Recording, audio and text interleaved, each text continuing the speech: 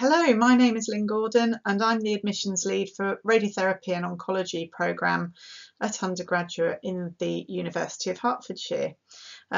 Just a warm welcome to our offer holders. I hope you're not having too many problems with the current restrictions on travel, etc. due to the coronavirus.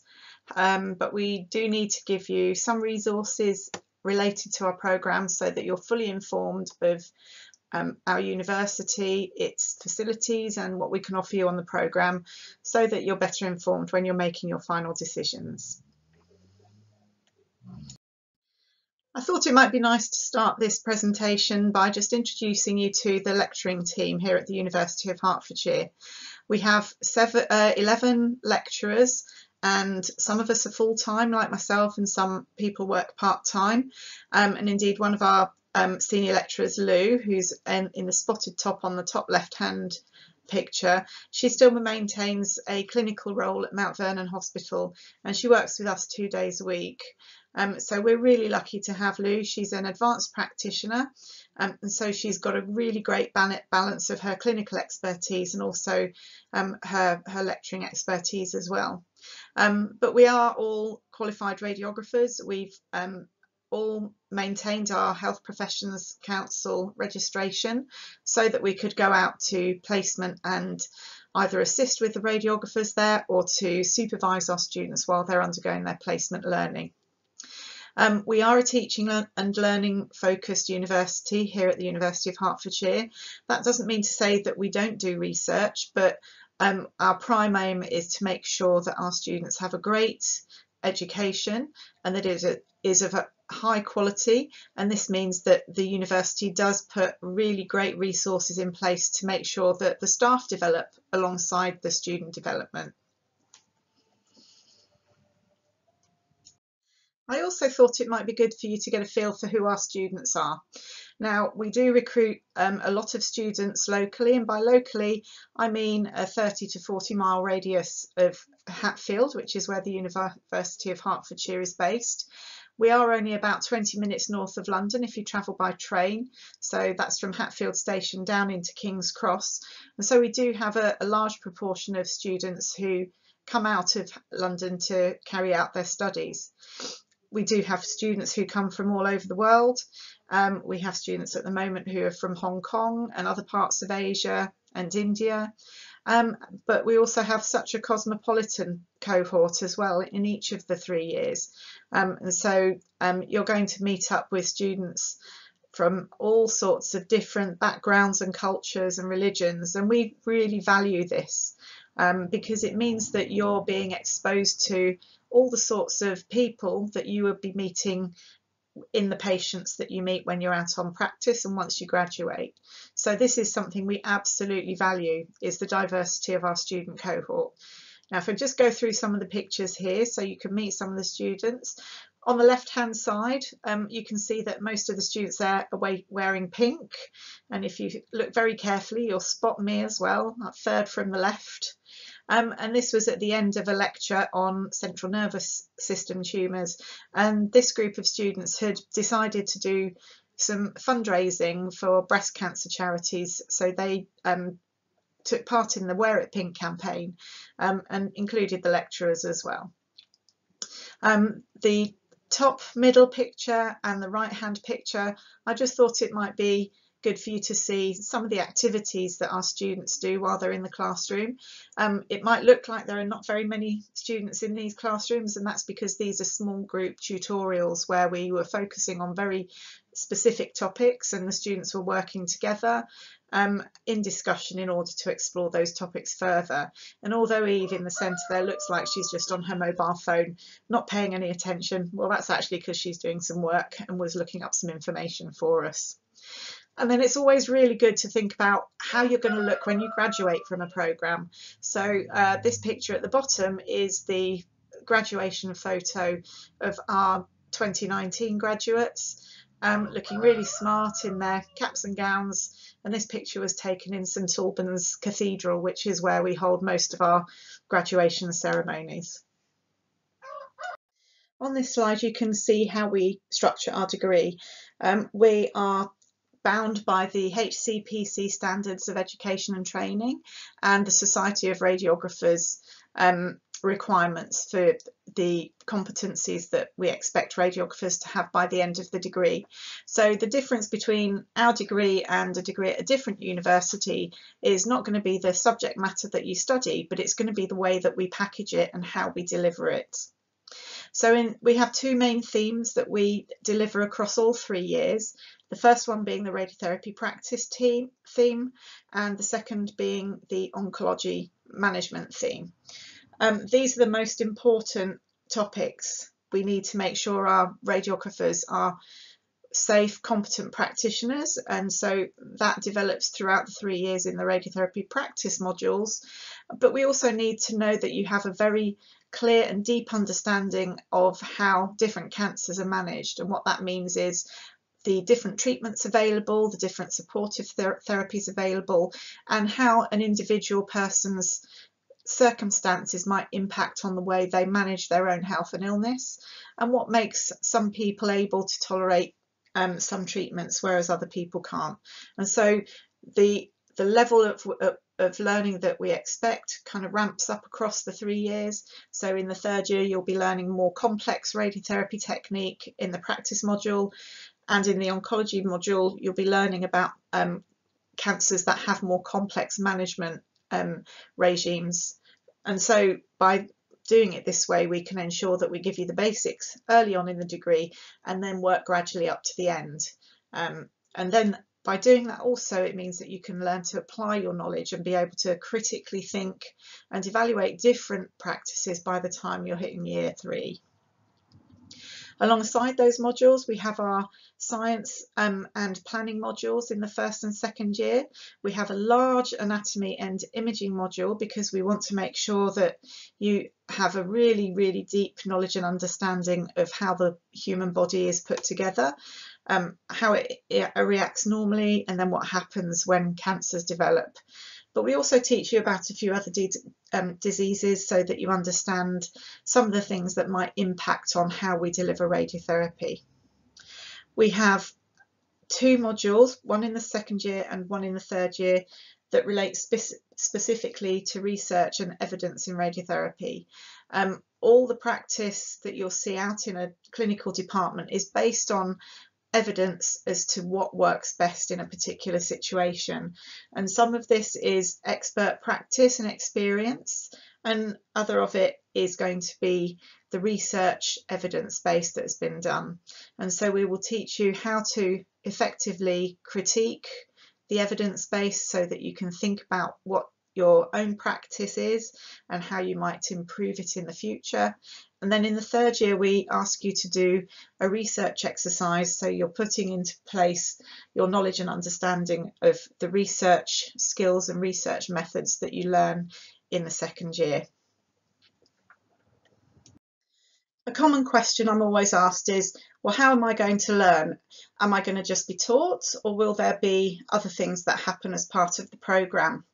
Now, what we pride ourselves on at the University of Hertfordshire is making our learning student focused. So I'm not here to stand in front of a lecture hall and talk at you. My job is to facilitate your education such that you become critical and inquiring practitioners. So I expect my students to be interactive in sessions, to question if they don't understand something. And I welcome lots of contact outside the lectures so that we can explore issues that students don't think that they've quite got a handle on. The main teaching and learning takes place in a number of different settings and in a number of different ways. So the top left hand picture you can see there is a picture from a little while ago now, and this is one of our students, Peter, who is operating our virtual linear accelerator in the Vert Lab, and this is something that is used throughout all 3 years for student learning. We have sessions which are led by one of the lecturers, but we also open up the lab for students to do their own directed or self-directed learning as well when it's not being used for formal teaching purposes. The top right hand picture is just a picture of a typical tiered lecture theatre. Now, as I said, our lectures are not just what we call didactic, me standing in front of the classroom just talking to the students. We build in some group work or some shared activities or teamwork activities within those lectures, because what we want to do is give you some information and then make sure you've assimilated that information. So we might do some online quizzes during those lectures, we might get you working on worksheets during those lectures, etc., so that across a 2-hour period it's not just going to be one person standing at the front of the classroom talking to you, you'll be getting involved as well. The middle picture there is a picture of our CT scanner. Now, this is a resource that's shared with our diagnostic colleagues, but we use this regularly to help our students learn patient positioning, how to use the scanner, how to set up for good images.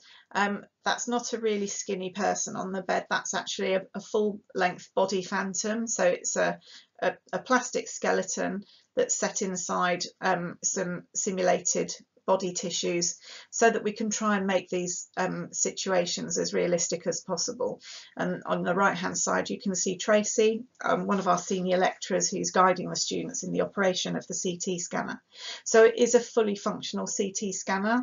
It's not a simulator like the VERT lab is, which means that we also have to make sure our students are fully appraised of all the radiation safety issues that come with working with that equipment within the university setting.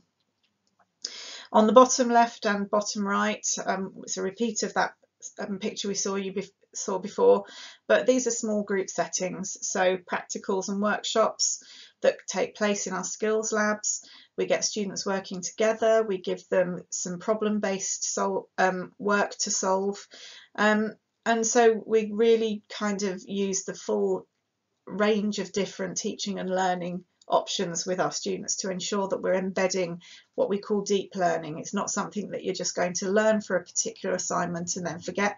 We need you to embed it deep so that you can recall it in 3 years when you're practicing as a qualified radiographer. Now, on top of all this classroom-based and skills lab-based learning, there's also going to be lots of work for you to do yourselves. So within a 15 credit module, which is worth 150 hours worth of study, around about 100 hours of that is what you're going to be doing on your own, with lots of reading and individual researching of topics. So we've got several really fantastic resources to help you out with that. I just want to say a little bit more about the independent learning though. We believe that learning should be student-centred, and this means that some students learn in different ways compared to their colleagues. So we might have students who learn best by always being in the classroom, listening to what the lecturers are saying, and they can learn really well with that. And we also have other students who can't learn effectively unless they follow up that learning with writing their own notes or by accessing other resources. And so what we have to do is make sure we've got lots of resources for the students to access. And so we have a really, really well-equipped library at the university, but it's also about thinking about what our students need. So we will facilitate the basics and then give you some instruction and study skills sessions so that you know where to go to find other resources that are going to help your learning. When we look at the average timetable, a student is likely to have between 18 and 20 hours per week in the classroom, and the rest of the time you need to be spending on doing your own study. A full-time student can expect to be studying for around 40 hours a week. So if you're only doing 18 to 20 hours in the classroom, that does mean you've got another 22 hours to do in your own time, in your own way. I spoke about our fantastic learning resources, and I'm sure there are other videos on the university website that will take you on a visual and virtual tour of those facilities. But I just want to let you know of what we've got that will help you within our programme. So yes, we have very well-equipped large libraries, one on each of our campuses, but all our health students are based on the College Lane campus. And so the picture in the middle of the screen is one looking down the central atrium of the College Lane Library. What you can see at the bottom of that picture is the cafe space with some computers there for students to use, and also down there are some sleep and relaxation pods. This space was actually designed by students for students. The cafe is open from around about 7 in the morning till about 6 in the evening, but they also have vending machines, so that if you do want to spend 24 hours in the library when you've got an assignment coming up, then it's possible to do that and feed yourselves without leaving the space that you've set up to study in. The library is open 24 hours all year round, apart from when the university closes at Christmas holiday periods and Easter holiday periods.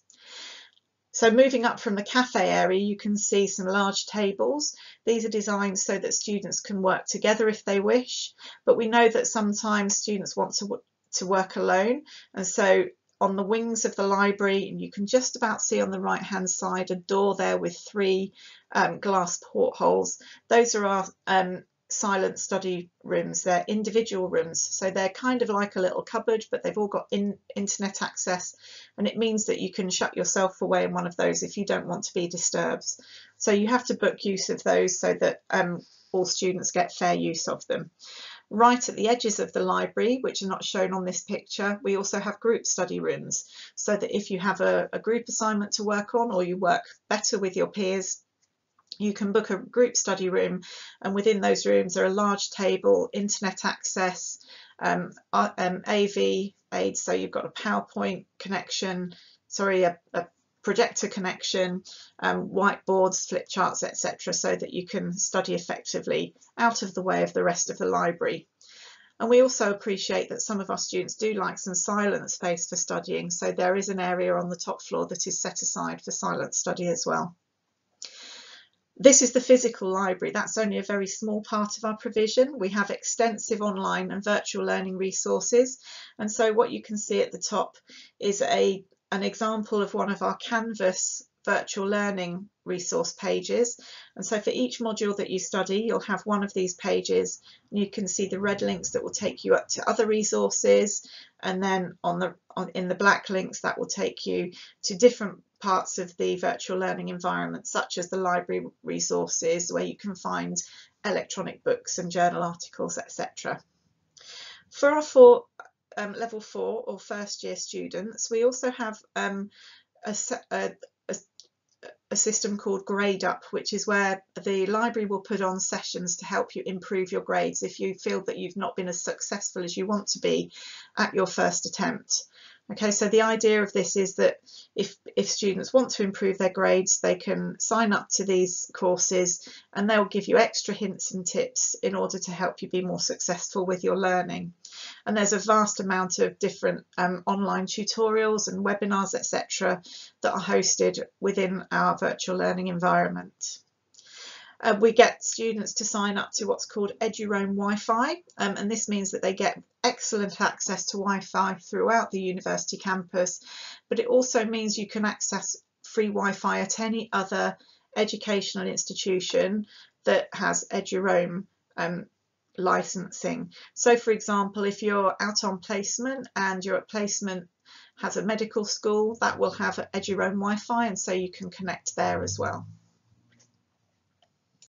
One of the things we're most proud of at the university is the way that we support our students, and this is something that is consistently rated very highly by our third year students when they're completing their National Student Survey. And 95% satisfaction with our support and guidance is what last year's cohort gave us. Now, in terms of the programme support, so that's the support we give just to students on the radiotherapy programme from within the programme, we have a very well structured programme of support. Every student is allocated a personal tutor, so this is your kind of your named nurse equivalent if you were out in the hospital environment.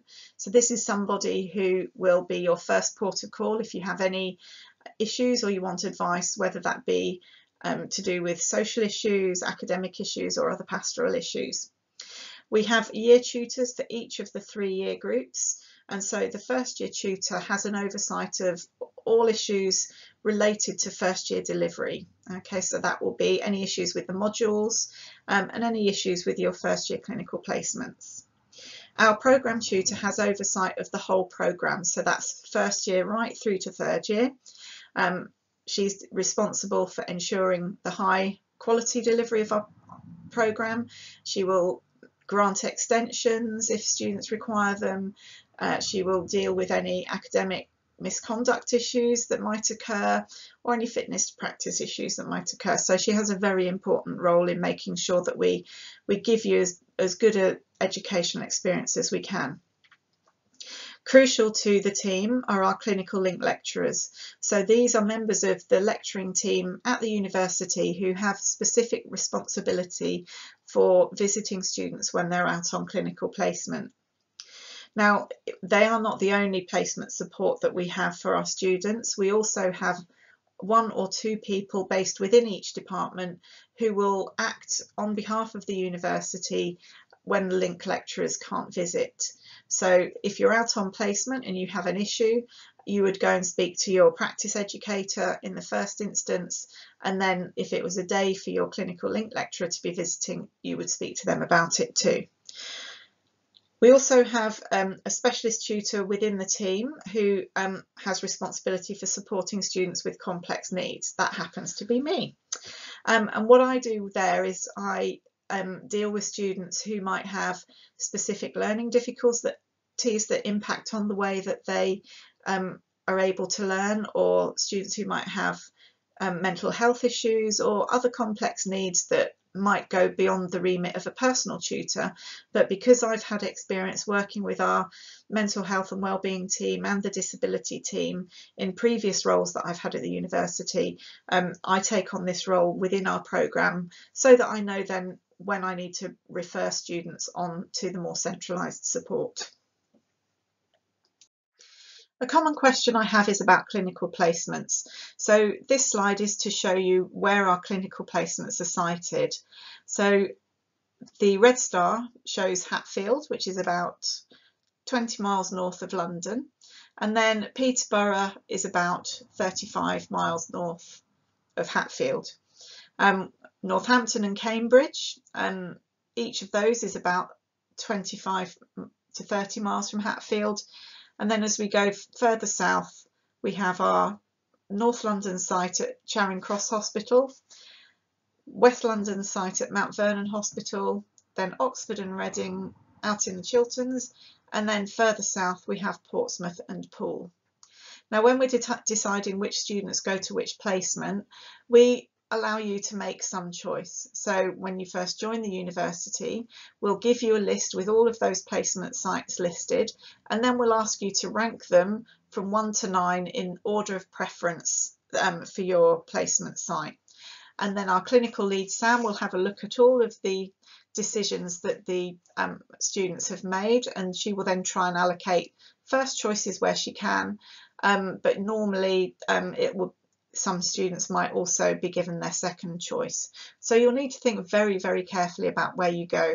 It's very, very rare indeed that a student doesn't get either their first or second choice site. Now, if you're somebody who has a specific reason why you need to be placed at a particular site, so for example, you live in Oxford with your family, you've got children at school in Oxford, so you need to stay in Oxford, then we would look at those sorts of requests very sympathetically and, where possible, try to allocate a placement accordingly. But mostly what we will do is look at what facilities are available at particular sites and try and place students as fairly as we can. In the second year, you go through the same process. You then apply again to go to a particular site, or you rank your sites 1 to 9. But in the second year, what we like to do is try and rotate you to a different clinical site, because what we want to do is make sure you get the full breadth of experience of different radiotherapy techniques. So, for example, at the moment, within our 9 sites, it's only Cambridge and Oxford that are treating paediatric cases, so children with cancer.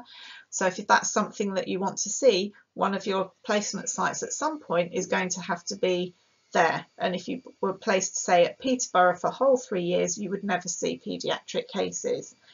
Okay, so we're going to rotate you round once every year to make sure that you see the full spectrum of placements. Now, this has been something our students have really valued, and it means that you also get to see different techniques and work with different people. You see different demographics of patients, so you can imagine that the demographic of patients you're going to see in the middle of London at Charing Cross might be very different to the demographic of people who live in Poole in Dorset. We're very proud that we have a consistently high employability for our students, in that when we do a check 6 months after graduation, 100% of our graduates are either in employment or they're carrying out further study. Now, it's not always the case that they're in radiotherapy employment, because some students will choose to go into different careers once they've gained their degree. When we think about the career pathways open to our students once they've graduated and begun to build their experience as qualified radiographers, there are a few different routes that they might want to take. And we know that there are very clear clinical, managerial and education pathways after graduation for therapeutic radiography students. So I thought it might be nice to introduce you to a few of our graduates. So at the top there is Kevin, and he is now the Director of Cancer Services at UCLH in London. This is a big hospital, and they're going to be hosting one of the first new proton centres in the UK. I think it's nearly ready to go, the other one being in Manchester. And he graduated with us around about 16 years ago now. And so his career has moved up through the normal ranks of treatment radiographer roles, and he moved quite quickly into management, and now he's managing whole trust departments, not just radiographers. In the middle there is Laura, and she took a different career pathway. She went into education, and she was a lecturer with Sheffield Hallam University following graduating with us, and within that role she developed an interest in public health. And so she's been working for Public Health England for a couple of years as on a secondment basis, being the representative for radiotherapy in terms of public health issues.